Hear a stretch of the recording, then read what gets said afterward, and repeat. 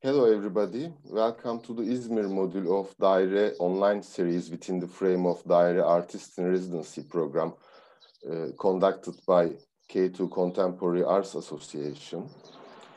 Project Daire, which forms social networks and through artist-in-residency programs, is financed by the European Union and Turkish Republic. The project coordinated by K2 Contemporary Art Association titled Creating a Network Among Civil Society Organizations and Public Institutions through Artist-in-Residence Program has been entitled to be supported as part of the CSO partnerships and networks on strengthening cooperation between public sector and CSOs grant scheme financed by the European Union and the Republic of Turkey and conducted by the Republic of Turkey Ministry of Foreign Affairs Directorate for European Union affairs within the framework of the Civil Society Support Program. Daire aims to build capacities of public institutions and civil society organizations in Turkey in the field of art by enhancing good cooperation among them in order to provide their involvement in policymaking and decision-making processes. The project is realized with the partnership of Nomad Mind Association İzmir, Troya Culture Association Çanakkale, Hatay Metropolitan Municipality, and Center for Contemporary Arts Ljubljana, Slovenia. The project is conducted in 9 cities of Turkey: İzmir, Çanakkale, Hatay, Istanbul, Sinop, Diyarbakır, Mardin, Nevşehir, and Mersin. As part of Daire, the selection committee selected 9 artists who are experienced and knowledgeable in the related subject in order to conduct the artist-in-residency program taking place in 9 cities. A national open call was announced in order to determine 3 resident participants for each of the 9 programs conducted by these 9 artists. The advisory board determined the participants for each of the cities that the project takes place. Attending these programs was also possible within reasonable bounds for local artists in these 9 cities. In this respect, it's aimed to expand the created network as well as increasing participation and sustainability. The project, which includes activities aiming to enhance management and communication capacities of CSOs, intends to raise a general awareness in the area of contemporary art, starting with the opening meeting until the closing event. In this purpose, in all of these 9 cities, Izmir being the center, presentation meetings, needs assessments, resource evaluations, workshops, panel discussions, performances, and exhibitions are being arranged with public institutions, non-governmental organizations, and university representatives. Our artist-in-residency program in Izmir from 2nd to 9th February 2020 happened within the neighborhood called Karantin, in Turkish Karantina, and we made a conference in French Institute. Our moderator was Tomislav Brajnović. Our participating artists were Ayçe Su Duran, Şebnem Yüksel, Ufuk Şener. Our artists participating from İzmir were Cansu Pelin İşbilen, Fatih Gençkal, Serenay Oğuz, Sarp Keskiner. We are here together with also K2 Contemporary Art Association's head, Ayşegül Kurtel. I want to give the word to her. Welcome, Ayşegül.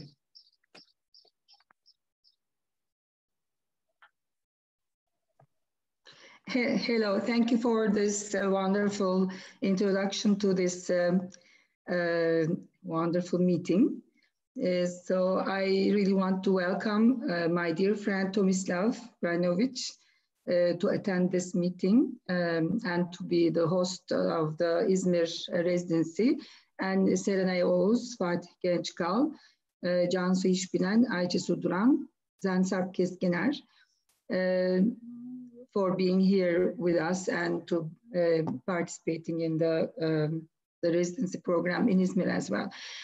As Şafak have already mentioned about the basic construction of the project, I want to speak more of more about what we have done in İzmir, and maybe I might need to start with a general idea of the whole project. It was, as Şafak has mentioned, the cities we have selected, these cities have been selected because they've been the cities and with a contemporary art season going on, interactions going on in the city. And we already had connections, organic connections, and we've been exchanging art projects and artists, and we've been knowing each other. So then we have chosen these 8 other cities other than Izmir. And for each city, we have selected, made an agreement with very valuable artists in Turkey. And in Izmir, we decided to use our international artist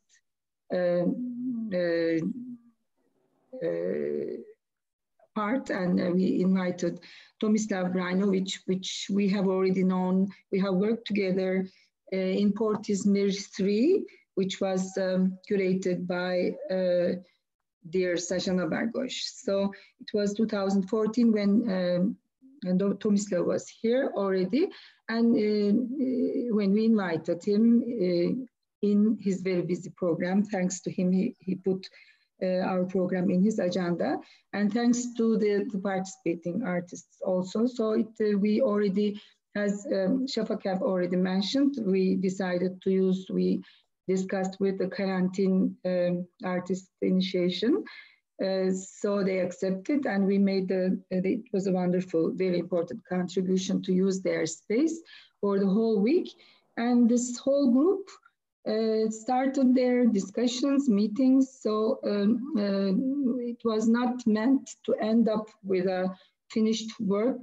The participating artists have been from many different other disciplines of arts. So the main discussion, main aim of this whole project was actually discussing art in general above the disciplines. So it was more like a general discussion about the philosophy of art. So it was really very interesting to attend attend the discussions and be there as long as it was possible. So the group had a few excursions, site-specific excursions, and they ended up having these discussion meetings. But at the end, thanks to the Izmir French Center, who with their collaboration, we used their gallery space to make the conference at the end of this residency, the program. So the name of the conference, actually, the topic was Dance in Between. So now you're seeing some photos from the period when we had the discussions going on, and also the conference period. So actually, after this 1 week of the residency, as it was in the other cities, in Izmir also, the group kept on being in contact, and then they have been, all the artists, actually, individually, they kept on their workings, but they also started to interact with each other. That was the second phase of the residency program. And then we were actually planning, it was one of the most important parts of the project called Daire, to host the whole group in Izmir in June. Unfortunately, with this pandemic we are going through, we need to postpone this very important event. But now we're very happy to meet with all the artists who have participated in all the cities, and also here, the Izmir group, hosting them in this Zoom meeting. And I'm sorry if I did speak too much, so I really want to thank all the participating artists. Again, thanks to Tomislav also to being the mentor of this Izmir program. And I want to give the word to Şafak. Thank you, Ayçegül. I want to give the word to Tomislav Brajnović. Tomislav, welcome. Thank you for inviting me in this very important meeting, I think. In the same way, I thought it was important to meet in Izmir a few months ago, and I think that we were really the center of the art world in that moment, because we were discussing really relevant and important topics, anticipating the time we are living in this moment. So I would like to, first of all, thank you, Ayçe, for inviting me, Şafak, for your assistance, Serenay, Sarp, Cansu, Ayçe Su. So we were all together, not always kind of very happy with what was going on, but I think we now maybe realize that those feelings were the feelings that we are kind of dealing now. So I would like just to take this paper we were writing in the begin as a concept, because it was quite difficult to define the concept, since most of the artists were coming from dance performance and visual arts, and so it was difficult to think about it. You know, are we gonna go in the direction of kind of classical approach to residencies and do some work, or we're gonna deal with some issues that I thought were quite important. So I'm reading a few lines from the text, so it's more accurate. Dance in between, as a title, refers to dance performance, but it's not restricted to it. It is a metaphor for moving between two spaces, two extremes, or two contrasting conditions. The project activity named Dance in Between in Izmir has the intention to open a discussion about the actual state of art in relation to the state of humanity. So just to explain this moving between two positions or two spaces or two conditions, I thought it was kind of moving between analog and digital, but also, as I wrote it down a little bit more accurately, so it's also moving between body and mind. So what I thought, and kind of had this very strong feeling that there was something big going on this art, or let's say humanity horizon, and things that were present actually in the media already for some times, just waited for to become visible through a catastrophe. So this catastrophe that I didn't actually predict, I was not aware that it's going to happen through a virus, but it happened actually earlier than I thought, that the things became visible in a sense that we all shifted our positions from analog to digital. And then I can also read the last word before going to this next topic from this concept. So the Dance in Between introduction text was built around the statement that the historical collision of or clash with the system was physical in revolution, war, protest, strike, and action. Now the collision happens on the mental level. The system attacks the spirit because the spirit is strong and the body is weak. So this was the idea of the whole residency. And I know it was not pleasant to hear it, you know, from people who are used to use their bodies to make some art, to make some performance, that the body became irrelevant. So you can't fight the system with the body anymore, because the body, the system is going kind of around the body and kind of anticipates the mind.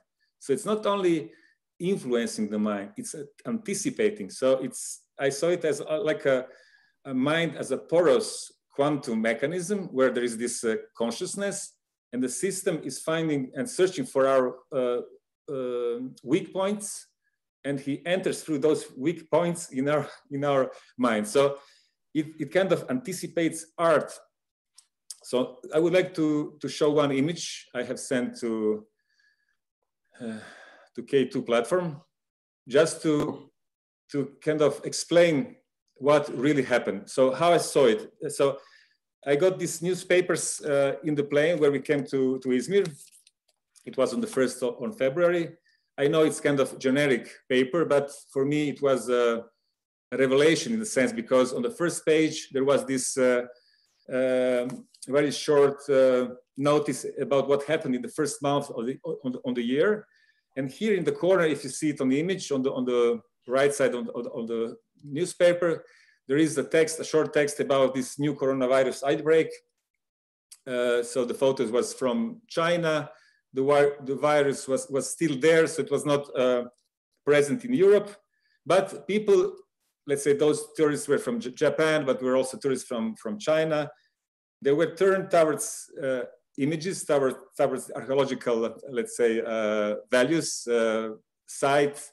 They were making selfies. So they were behaving in a sense, if they were not conscious about what's really going on in the paper. So that's why I turned my back to this, let's say, virtual reality. So I saw these tourists in a space of Ephesus in Turkey as a virtual, not real state of things. And I was reading real news. So what happened then? So we can go maybe back to, or just leave it for a while, just leave it for a few seconds. So what happened in that moment? So all this news, for most of us, were just a news in some papers. So the distance between ourselves and the news is huge. Something happens there. It happens in China, it happens in Africa. People die in Africa from a famine. So we are all kind of sorry, but we are still going to tourism. You know, we are enjoying ourselves. We are having our normal lives. Actually, nobody cares. So what happened now? It happened that our body is endangered. So we became news. So we are now in the papers. We are now in the media. So there is no more spectators. There is no more public. So people who are just looking, and artists who are performing or doing something. So we became news, and this relation, public or audience towards performance, was erased because our bodies are endangered. So now we can come back to this virtual reality. So that's the main point. So we became news, we became the medium. So we actually are in the medium. So that's the huge shift that happened. And it's related to art, because if there is no more people who are looking, it means how to behave, how to perform, what to say, what's the relation, so who we are, what we are saying. So I'm just going back to my concepts I wrote here down. So art is completely irrelevant to events because the problem is above art, above politics. So that's the main point. What's happening? Technocracy is taking over. Why? Because we became disinformation. So in this situation with the virus, what happens in the States? People are not believing that the threat is real. They're saying this is a hoax. So it's a kind of, the Democrats invented it to kind of undermine the president. So they want to take our freedoms back. They want to abolish the Second Amendment. So there are many things going on around this state of freedom and state of, let's say, lockdown. But the problem is that people are, how to say it, mixing two things, a real threat and the technocracy that is taking over. So what's going to happen? What's my prediction? What's going to happen in the future? Because the system now realized that the weak or sick body is a threat to the economy, and the economy is a threat to the system. So we see what's happening in the States. So the economy is kind of bringing down the great America of historical, let's say, greatness. Actually, so that's the most powerful power ever. So a small virus actually is threatening America. So we became a disinformation because people are not listening to the health and safety instructions. And that's why the media, let's say Facebook, YouTube, and all these other fact checkers started to filter the information, because they don't believe into our subjectivity, because our subjectivity is weak. So it's a long story, but we have a kind of spiritual whole. Culture also took part in it by kind of emptying our minds. Art also contributed, philosophy. So all of it contributed to a state of spiritual emptiness that now kind of is going to be overtaken by technocracy, because they're going to say, you are not able to make objective conclusions, so we are taking it over. So we are giving to the algorithm and to the scientists and objective thinkers who are writing algorithms the power to define our objective reality. So that's a process that's not going to stop now with this, let's say, weakening of the virus. It's going to go further, because the system is going to say, we must prevent this thing to happen again. So they're going to make everything possible to get people comply with their instructions that are, in this case, let's say, okay, because there is a real threat of the virus.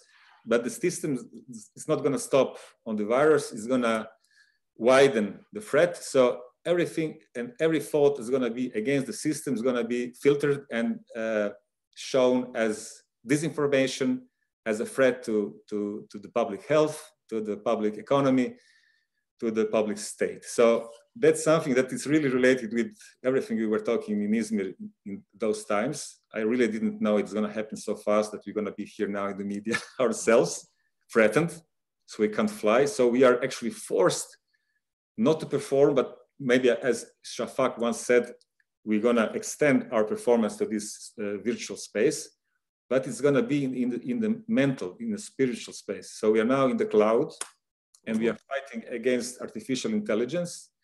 And the fight, actually, we are in a run, in a, how we call it. So who's going to come first to this absolute knowledge?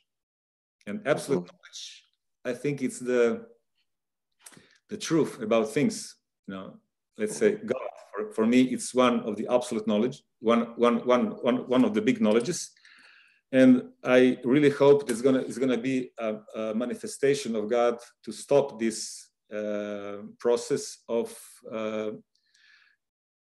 abolishing humanity. So that's what we're talking about. So we are now on the edge of humanity abolishment, direct link to the security system. And then art, in that sense, disappears, because if your critical view is abolished, there is no art. So that's my, sorry, Şafak, for the time taken. That's in short the whole concept of my idea while writing this introduction letter. Yes, I will come back to you, Tomislav. Thank you for this great context you created.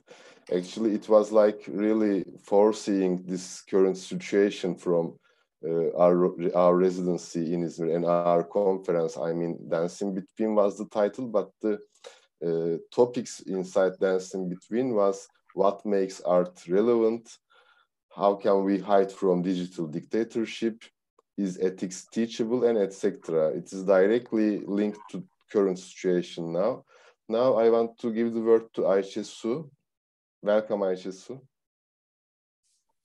Hello. My name is Ayçe Su Duran, and I'm an artist based in Istanbul.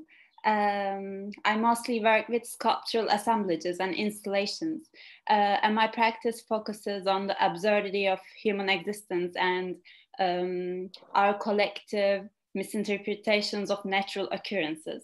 I think it's been almost 4 months since we've spent a week with Tomislav in Izmir, and a lot has changed globally since then. In order to remember that time and our discussions, I went through pictures on my phone, and I checked my notebook for the February notes. After that, I realized that the flight I took from Istanbul to Izmir was the first time I wore a mask, actually. And 4 months ago, I was one of the few people wearing it at the airport. And I remember I was very uncomfortable to receive weird looks from people. Somebody even asked me if I was traveling from China. And then the man I was sitting next to on the plane told me I should move to another seat if I was ill. So what I'm trying to get at is the concept of a mask as protection was not even properly understood in Turkey 4 months ago. And now it's the law to wear it. Mm-hmm. It's been very intimidating to experience the fact that our way of living can change so suddenly. And there is no stable correspondence to what normal is. And I think that was the main issue Tomislav brought to the table in Izmir.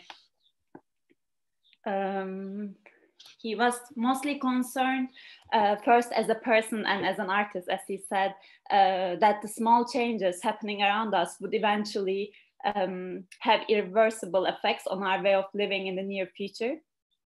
And the main focus of our discussions was the digitalization of things, I think.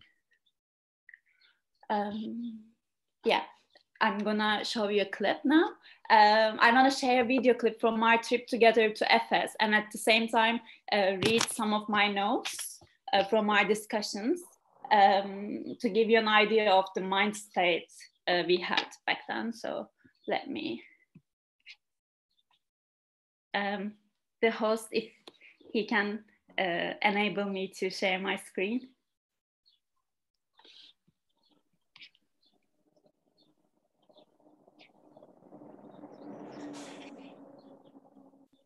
Thank you. Okay, I'll show the video and then read for it.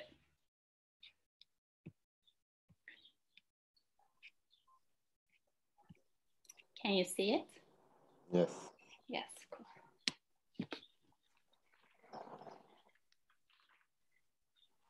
Let me find the notes.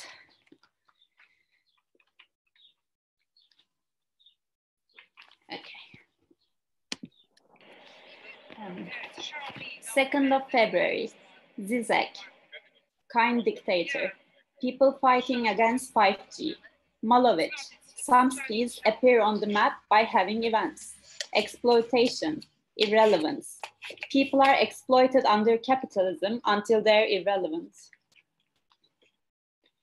3rd of February, art, you say something without saying it, posting a manifesto with a cat picture, adding personal value, making a record out of silence, sleeping city plus dog noise.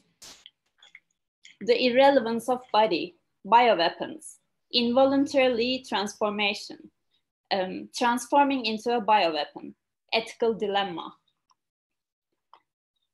Coronavirus mutated in an animal market, an unforeseen consequence.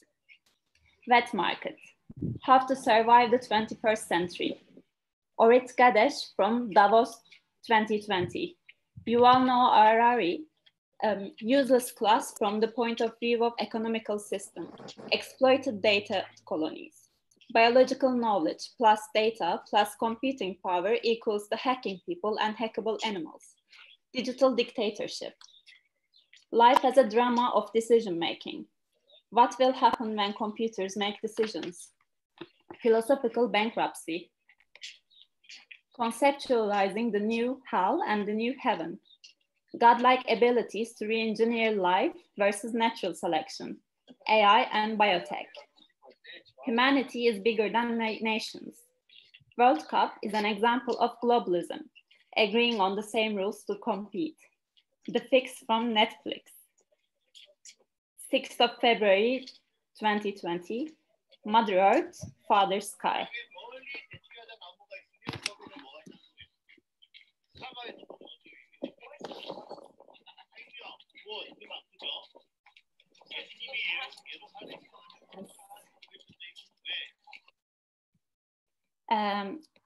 So I think these notes summarize the big words we've discussed in Izmir. I think the juxtaposition between the prophecies about the future of our civilization and Efes as remains of an ancient civilization almost foreshadows that history always repeats itself and that we're disposable. And at the end of our 7-day residency, we had a performative conference at the French Cultural Center in Izmir, where we rediscussed these topics, but also added some performative elements. But they were like lightly enough to leave the audience confused about if we were really performing or not.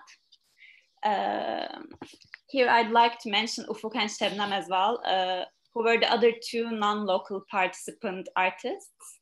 They're not in our live talk today because they chose moves over words to express themselves as a living, which I find very noble, I think.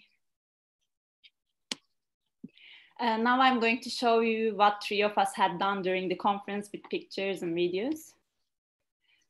Let me share my screen again.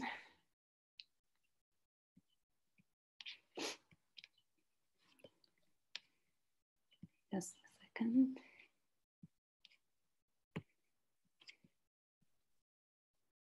Yes. So these pictures and videos are taken from our Facebook page called Dance in Between, which was projected live behind us all through the conference. This is Ufuk. Being invisible to the system, both physically and digitally, was one of the points we've talked about a lot. So every time Ufuk was asked a question during the conference, he hid under the table like that. And I was, yeah, here. Let's.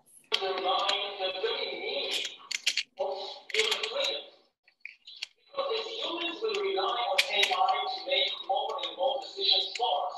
Because politics will shift from humans to algorithms. And this is already happening. Yeah, it's a short clip from. And I was doing, basically we had more water bottles than we need on our table to refer to the setups of grand gatherings like Davos. As a performance during our conference, I was reversing the labels of water bottles on the table slowly and one by one. And by the end of the conference, all bottles were turned anonymous. I've also played a video I made in 2016, no, 2014, I think, during the talk, when we were asked the question, are we hackable animals? I'll show you like a 30-second of it. And then I can leave the link in chat somewhere if you want to watch it, the whole thing.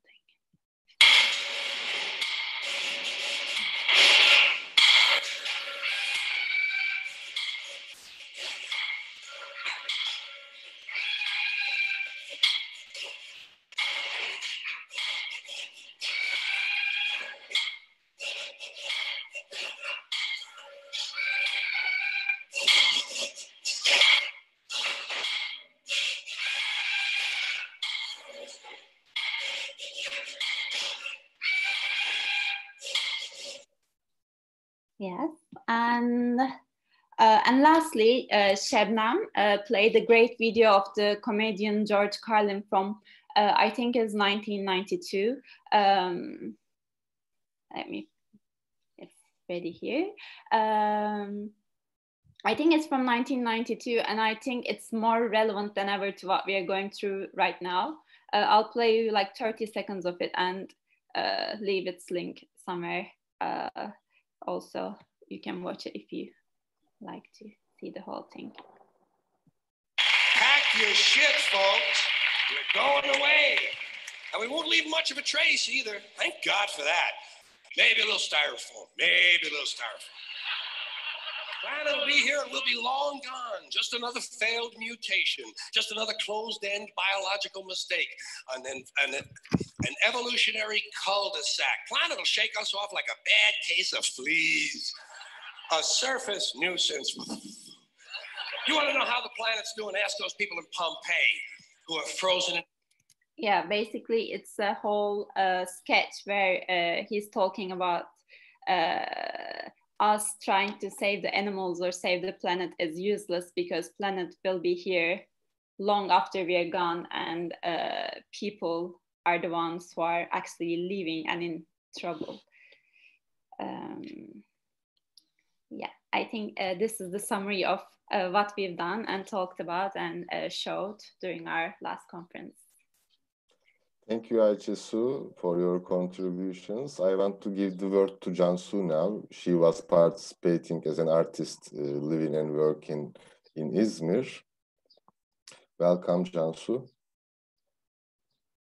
Hi. How was it for you? How was everything, and how is everything for you now? Hi, I'm Cansu Pelin İşbilen. I work as an architect and I'm involved in cultural and artistic projects with different groups. And Daire was one of the projects that I was involved. But due to my work, I had to come back and forth in between this workshop week and to my work because I had to work that week. So like I was following the conversations from the participants as well as from Tomislav as well, and also as Tomislav and Ayçe Su mentioned, we discussed all this digital dictatorship situation at the conference that we had in February. So like from my perspective, when we were having these conversations back in those days, it is interesting to talk about these topics, but it always sounded like it's kind of a dystopic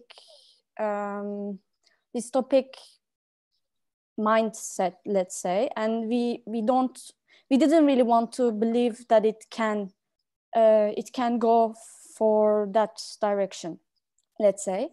But like the week after that, we had this workshop in Izmir. I had to go to Germany for another project, and when we were coming back from Germany, there was this situation in Germany where there were patients from Germany had coronavirus, and there were like some safety issues taken back by the German government, let's say. And we were at the airport and waiting for the people to give our luggages to the front desk of the airport company, but the system corrupted somehow. So we had to wait like more than 5 hours or something in the airport. And there were some people who were wearing face masks. And we were wondering why the system has stopped. And people were kind of more anxious than normally they are, not because they're gonna miss their flights or something, but there was this fact that there was a problem of epidemic or pandemic that they don't really know, and it is most likely one of the most dangerous parts of the country is actually the airport. So we had to wait there for 5 hours, and nobody was like giving us an explanation, and people were very anxious about being there. And in the end, we found out a month later actually the system corrupted, but it was overcrowded with the airport because of the people who are going for Islamic travels. That was the time. But we were like we started with my friends, we started to talk about like how bad can it work in general, and how can we have affection if there is any problem in the airport at that moment. And it was kind of an anxious time for us for no reason. So like when I look back right now, in general, unfortunately that, how can I say? Yeah, it's like, I don't know what can I say more about what we have spoken in general. In me, I always go from optimism to pessimism, as we discussed in the conference in February still. And yeah, I think this digital dictatorship issue might be closer than we thought in general, but this is also about human being. What can we do about it related to this situation, let's say? But in general, I think art may be one of the key elements of how do you say, not maybe stop it, but convert it to something else than a dictatorship, if it's made wisely, let's say. Thank you, Cansu. Actually, I was very surprised when this pandemic situation started, and I didn't actually really believe that it is going to be something like this. I mean, I said, okay, pandemic comes and goes. But now really it is very surprising and shocking to see people with the masks on their faces on the street, and it became a rule, as Ayçe Su said. Yes, it is interesting, but I believe in surprises and the magic in the world. So something nice is going to happen, hopefully. We cannot be sure about that, of course. Fatih Gençkal is with us, together with us. Welcome, Fatih. How was it for you, and how is it for you now? Okay, hi. Well, this discussion is making me a little bit how to say, desperate in a way. The context that Tomislav just pictured for us, and then the ensuing conversations that people brought up.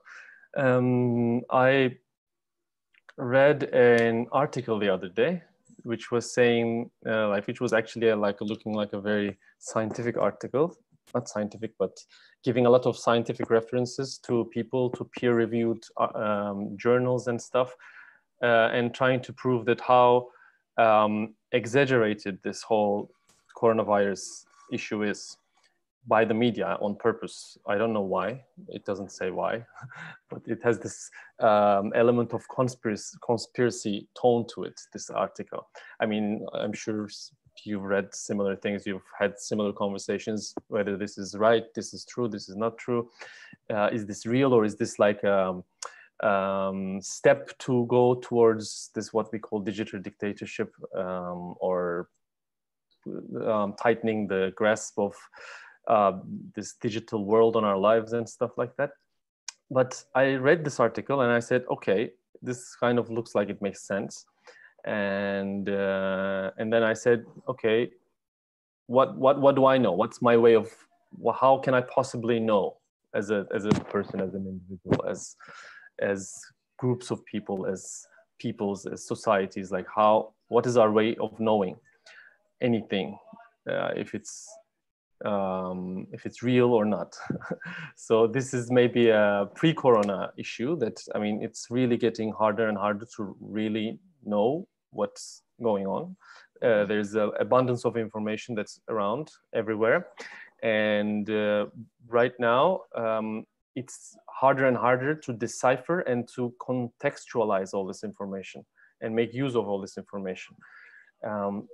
So I think that's a huge challenge. That's I think the fact that we have actually stopped in our tracks and in our lives, and we are at home, most of us, and then having a lot of time to process, to reflect and stuff. I think we're realizing the world that we are living in, as Tomislav pictured for us.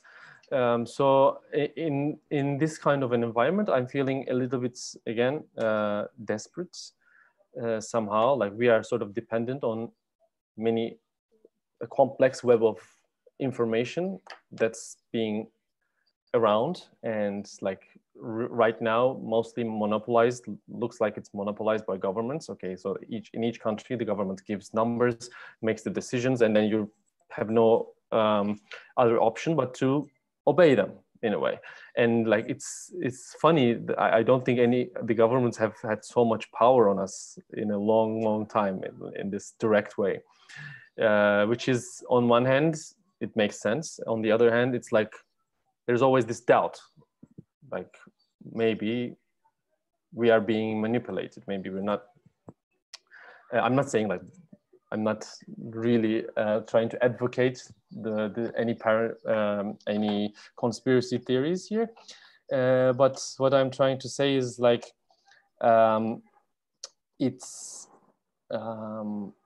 we can't somehow make our own agendas it's harder and harder in this time to make the agendas that we want to pursue. You know, what do we want to talk about? What is going on?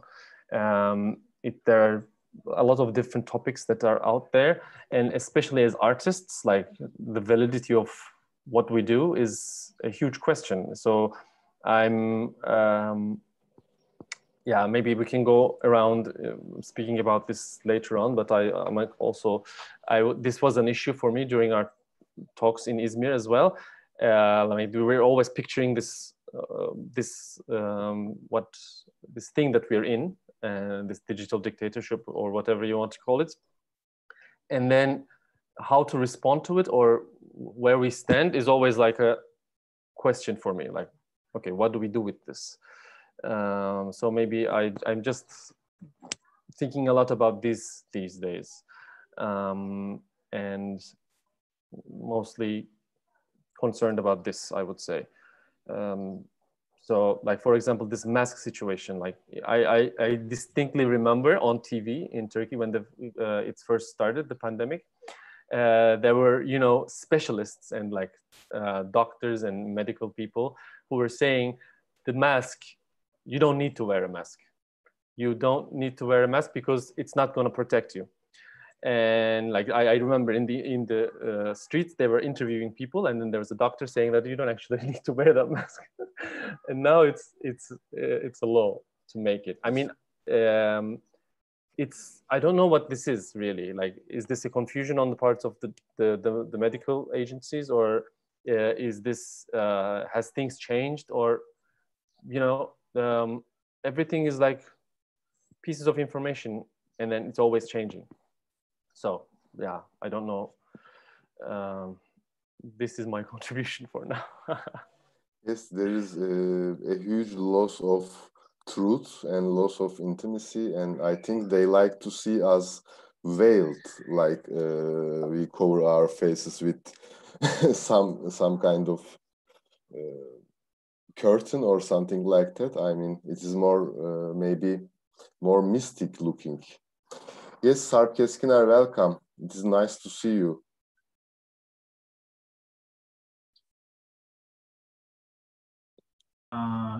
Culture director. Yes, we hear you now.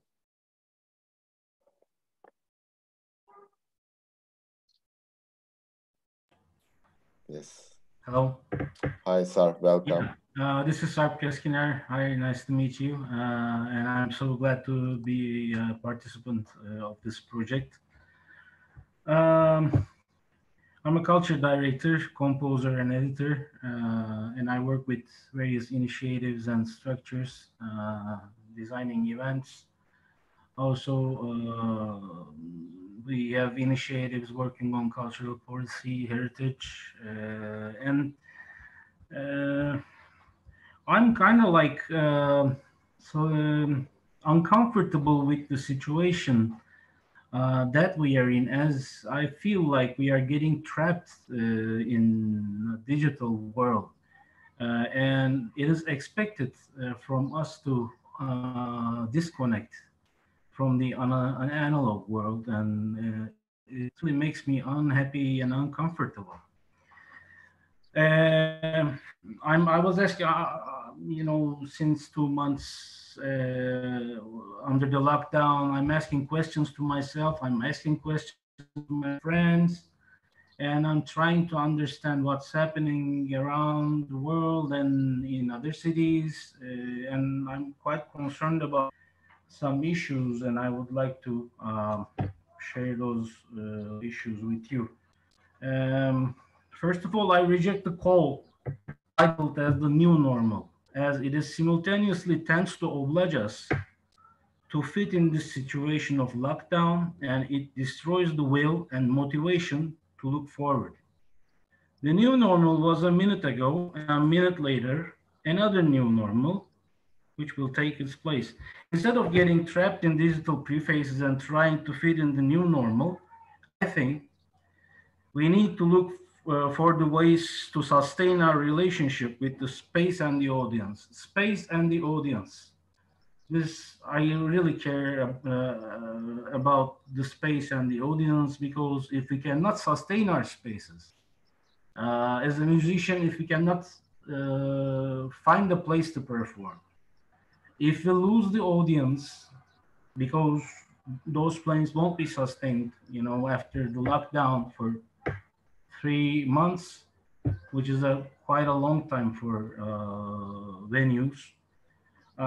This really worries me a lot. And I think we have to get in touch with other structures to exchange ideas to build our new normal. Building our new normal is really important up to me, because if we do not tend to build our new normal together with the solidarity and, you know, with exchanging ideas, then we have to somehow accept the concept of the new normal, which, I mean, they oblige us to be a part of it. And also maybe to rediscuss the meaning of space. We are shut down in a space for such a long time, but I mean, before the pandemic, we were talking about sustaining the space. We were talking about finding new spaces. And now we have to rediscuss it. And regarding performing arts and contemporary arts, I sense that we are somehow bullied to fit in a cyber world which serves unlimited of prefaces and tools to increase audience, to network. But what about the experience to be created in the space and in the time period? For example, would I like to watch Serenay performing in her room, or would I like to watch Serenay performing in an art space? So those are the questions for me. And what about the social habitat of the performance? What about the communications face-to-face with the audience after the event? So I think we all have to care about finding answers to those questions. Yes, Sarp, thank you. Actually, I think we all would like to see Serenay performing just in front of us, than through an interface and in her room, but also seeing Serenay performing in any way is nice, but the more acceptable one is preferably seeing her in front of us. Actually, these interfaces really are very limiting our expressions. I mean, from 3 dimensions, we only can see things in 2 dimensions now. So it is really uncomfortable situation. I agree with you. Maybe Serenay can give a pause to her collage and come and join us, because she started to this collage in French Institute, and she's still continuing. I mean, she's very decisive with this collage making thing. Actually, this is a way of, I think, maybe not just being on the sitting position in front of the screen and then moving in the space and then feel it. As they mentioned that performers prefer using their bodies, even if it is weak or weaker than the soul. So, Mr. Brajnović, what is written behind you on your wall? On the wall, it's a dictatorship of love. So that's something I coined, let's say, a few years ago, saying that as there is a physical gravity, there should be also spiritual gravity. So the physical gravity punishes you immediately, and the spiritual kind of waits until the right moment. So just, if I can just relate to Fatih and Sarp and Ayçe Su and all of you brought in very, very important issues. I wrote some notes down, so it's going to be short. So what I want to say is this crisis doesn't begin with the virus. So it started, it's a historical problem. This virus just made it visible. So we have a problem, a big problem. I call it progress, historical progress, the war machine who is building up. So And then in the moment, all realized something's happening, because before that moment, they thought everything was normal. That's why now we have this new normal. But this new normal is kind of a follow-up of the bad normal that we had before the crisis. So Fatih said there is a conspiracy. I also believe there is a conspiracy. But if there is a conspiracy, they did it with a real threat, because there are real consequences in States, in Russia, in Brazil, in China. So all those economies stopped. So the big one who is behind this didn't need, or doesn't need to fake it. He just unleashes a virus, and that's it. And then the whole thing's going to develop following the potential.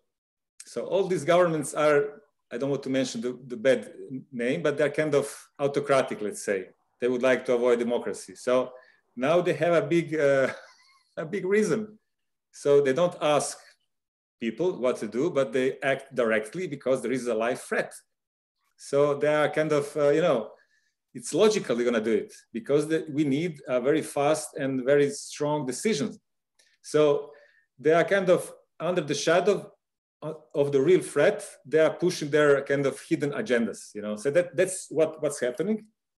And then another word that was mentioned by Sarp, I think, is the solidarity. So I was following quite a lot the leftist DiEM25 platform. So their main idea is solidarity. They have some examples of Brazilian bands who are helping old people, Sicilian mafia helping people, Croatian mafia helping people, because people, when they are in the crisis, they behave, let's say, more as a human. But the problem is that solidarity cannot be connected only with the crisis, because otherwise it would mean we need a constant crisis to be constantly, to have solidarity all the time. So what is the, let's say, quantum moment, quantum energy to have this kind of generator of something in yourself in order to produce solidarity even when the crisis is gone?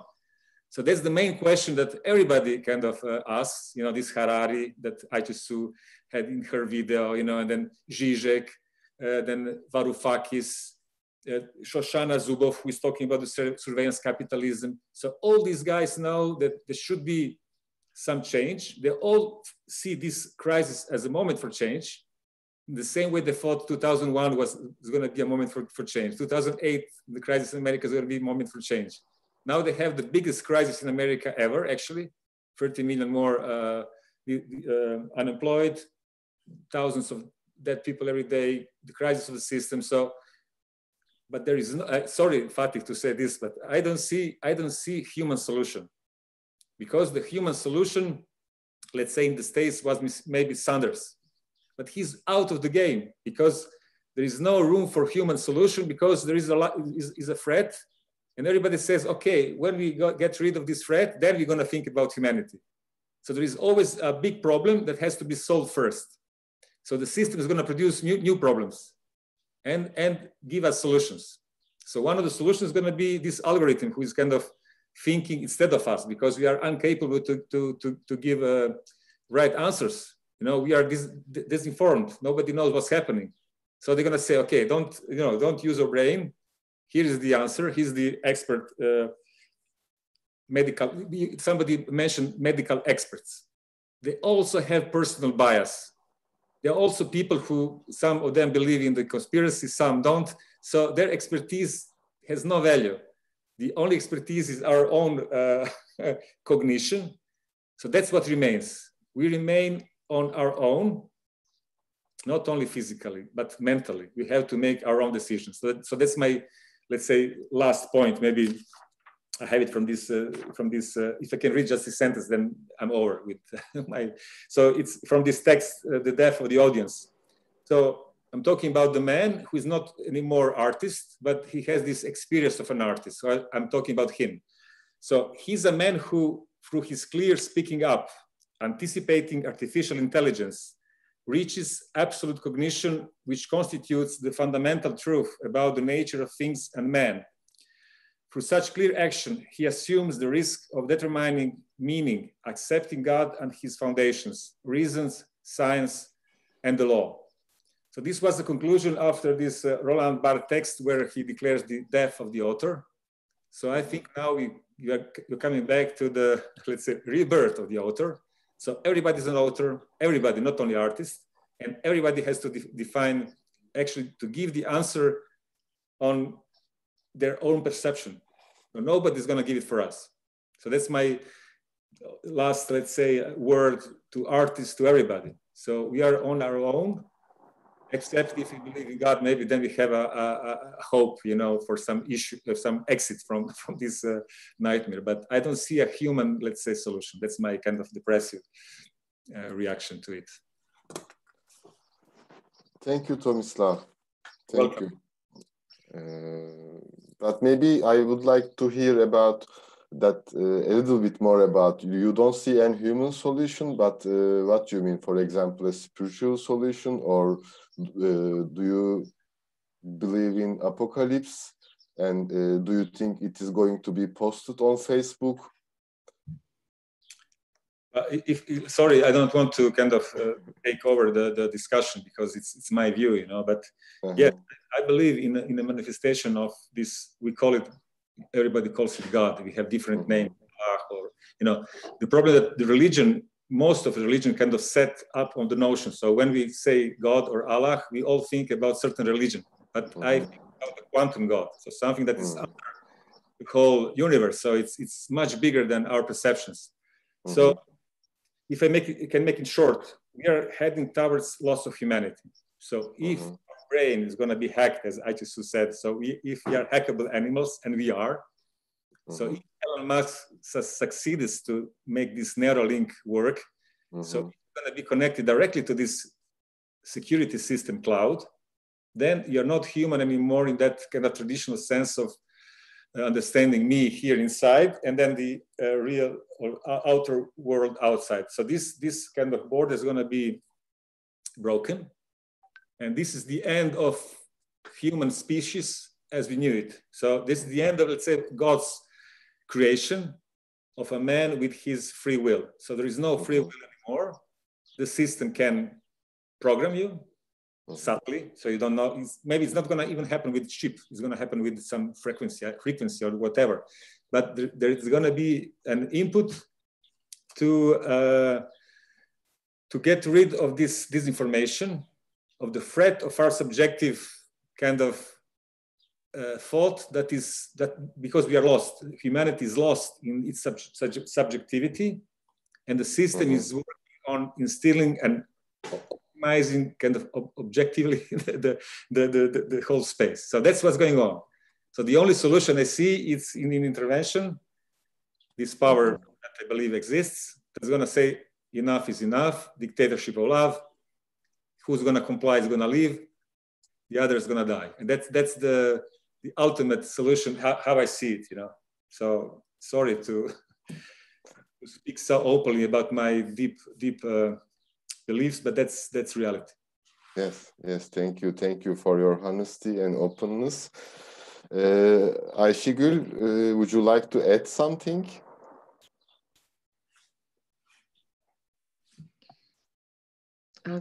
Thank you. Actually, it's not easy to keep on speaking over being in a pessimistic platform. I guess I am more on the optimistic side, and as I can see the conspiracy theories flying around, and I'm sure there is this power which is organizing all whatever. But as of today, I believe in art and artists actually, and I think art is the only space of freedom that we can move around. So I am sure that if there will be a solution somehow, that will be through art. So I believe that we should keep on thinking in artistic way of thinking, and the philosophy, of course, and being aware. And the solution, it's not easy to say a solution, but we'll see what happens. And I'm sure artists will take their part in the next step we'll be taking. So I believe in art, and I believe in the artistic approaches. I'm not that much of pessimistic, actually. We have to be friends with, we have to learn how to be friends with nature. So that's actually why as K2 now we are approaching this, our works in Urla breathing zone. We have to maybe start all over again to reach nature, to start creating our good relation with nature back again, and follow nature's path. And then maybe we can find an opening. It should be, we need breathing zones. So art should create these breathing zones. And when men start freely breathing, we'll find his own solution. So I guess this is what I think. Yes, I agree with you, actually. Maybe nature and artists are manifestation of God. Welcome, Serenay. What did you prepare for us?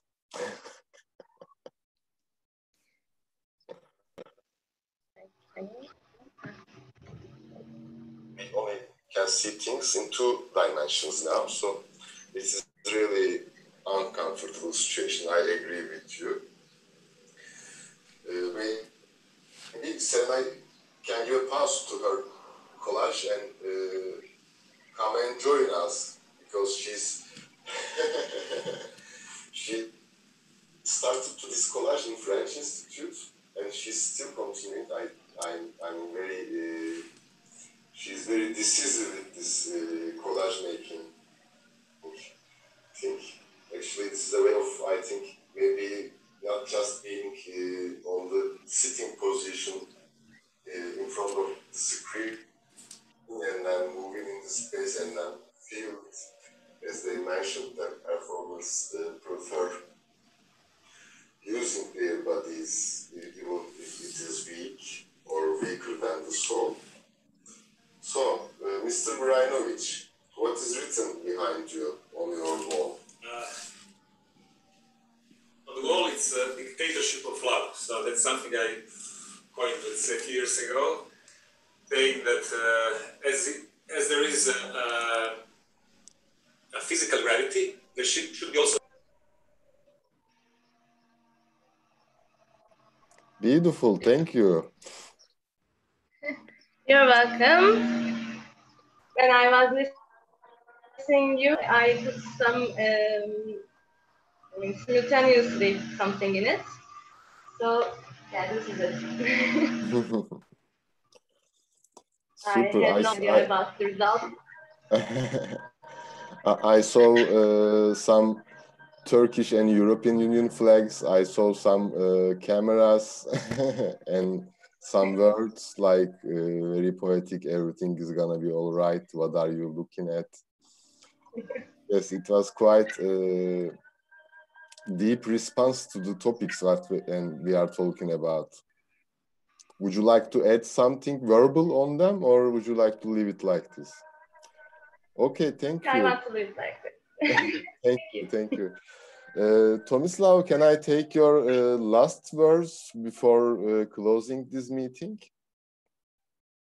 Maybe there is somebody else who wants to have some last words, but I just one word. Don't misunderstood me. So I'm a very big optimist. There is a bright future coming. The only problem is to be part of it, you know. So I'm inviting all. And the only thing I can say, you know, it's needed to be part of it is to have a quantum spark of deep love. So to have it. So if you can imagine the difference between to have something and not to have it, so it's a qualitative difference. So we have it. And that's it. That it's going to be enough for eternal life. So that's my opinion. So it's enough to have this deep spark of quantum love. And that's something I think we share, all of us here. So there is no fear for us. And thank you. Thank you. Thank you, Tomislav. I share your optimism. Ayçe Su, would you like to add something? No, actually, I think Tomislav's ending was perfect, and more on an optimistic note. I think we can leave it like that. Okay, thank you. Cansu?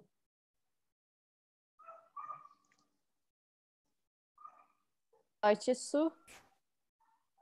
I agree with Ayçe Su. I think Tomislav's ending was perfect for this topic. Thank you. Mr. Gençkal? Mr. Keskiner? There's this beautiful song, so it's gonna be, maybe it's appropriate to for an ending from Al Green. Let's stay together.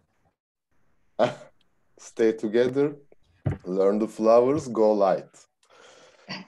Miss Kurtel, Ayşegül Kurtel, dear Ayşegül, how would you like to close this meeting? Of course, I would like to thank all the participants and you, Şafak, for moderating this wonderful meeting. And I agree with all the other participants. I don't want to add anything over Tomislav saying we have to love. Love ourselves, love everybody, love the earth and the universe.